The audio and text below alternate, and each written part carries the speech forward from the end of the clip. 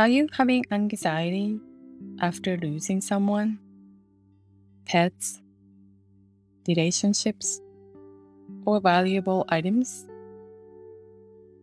This pandemic emergency situation in itself can make you feel isolated, lonely, or empty. Things are not working out as you expected. Are you dealing with health issues? You may feel depressed and have no energy to do anything. You may ask yourself questions like, how can I be happy again? Or how do I manage my emotions? There is a new self-care method for grief management from Japan called wind phone. 風の電話 in Japanese. The wind phone was initially built in Japan in 2010 by a garden designer, Itaru Sasaki, to help him to cope with his cousin's death. The wind phone booth provides a private place where people can confide their thoughts and let the wind carry their words to loved ones. The act of picking up a phone receiver and dialing a phone number is a real tangible connection that creates space for people to process their grief. Most grief therapy is complicated and requires consultation with a professional psychiatrist or licensed therapist.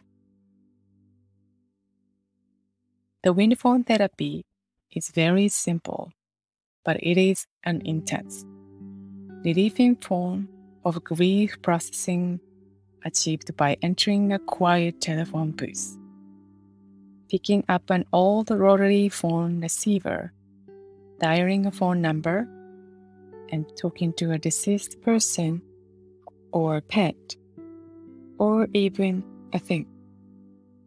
You may hear answer with an inner voice the wind carries. There is a notebook and pen next to the black rotary phone. The notebook is filled with the thoughts and the feelings of those who have visited the wind phone and chosen to write about their experiences. That gives the visitors who are grieving their loss assurance that there are other people who are dealing with the same kind of loss. I made a wind phone self-care for grief practice that you can do at home and record to create a story video using your phone. Because we use a phone video to create a story video, we can make a two-way conversation by recording a loved one's part if you like. The story video can show you things that you were blind to before. The story video plays the role of the therapist, so you don't have to worry about what you are recording. I will show you how to practice wind phone self-care at home and make your story video using your phone.